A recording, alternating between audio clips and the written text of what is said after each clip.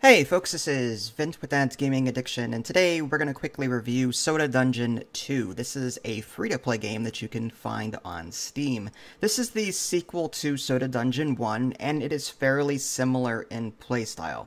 So for those of you that have played Soda Dungeon 1, I'm just going to quickly go over some of the new content that you'll find with this sequel. First and foremost, there are custom AI patterns.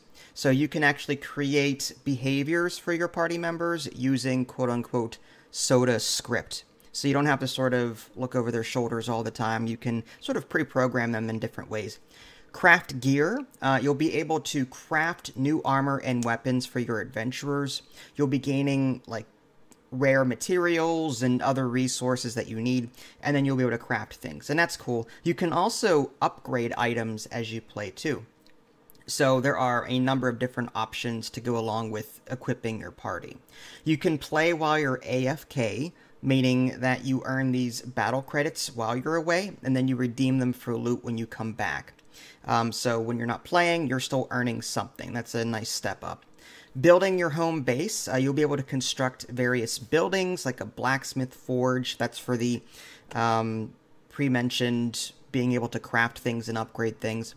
There's a wizard shop, an arena, other things like that. And then there's always other things to do. So what is Soda Dungeon for those of you that have never played this game before? Well, it is an idle game where you start off with just the basic of adventurers. I think they're called soda junkies.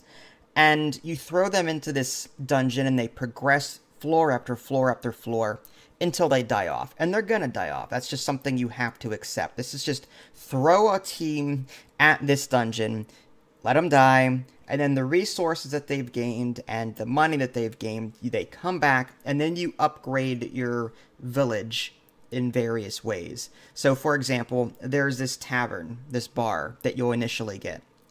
And like I said, all you've got are these soda junkies. They're shirtless, they've just got underwear on, they're very weak.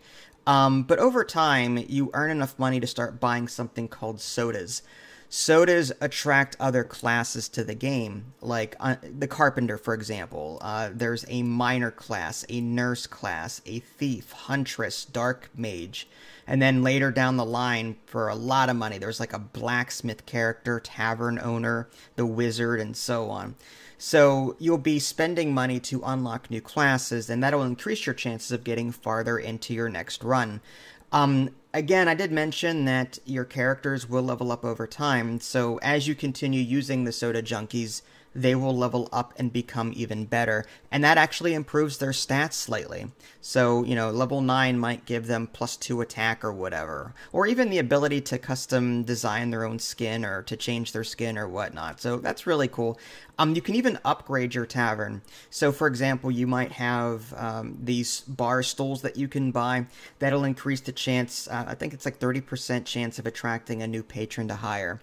In between every run, it'll attract like so many new patrons, and that those patrons are your classes or your characters that you're going to choose to bring with you to the next map. So by improving your tavern, you're growing the pool of characters available to pick between to go into your next run. So in the beginning, like, you'll attract 1 or 2 people or 3 or whatever it is, and then as you upgrade your tavern, you'll have maybe 10 or 15 people waiting for you for your next run. You can actually have your pick of the litter, you know what I mean?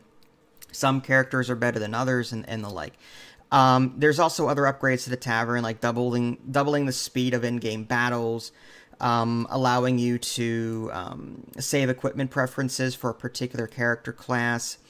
You can make enemy HP permanently visible and different things like that. A number of upgrades within the tavern. You can even customize it with various looks, which is kind of cool. You've got, again, the blacksmith. I already touched on this, but you can craft various items like swords and armor. There's trinkets and gold bars, like you can actually smelt ores and the like for resources. You have to pay money, of course. You can sell off items that you're not using. You can liquidate, all that good stuff.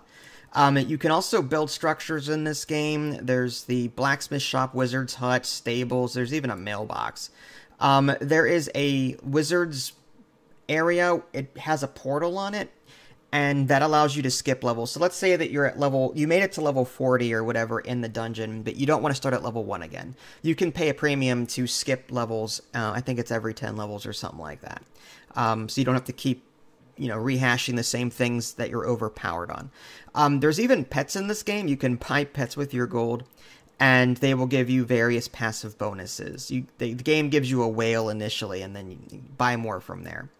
Then, when you've reached level 100 and you've beaten the boss and you've unlocked a lot of stuff, you can then use like this little gateway to prestige, as it were, to the next dimension.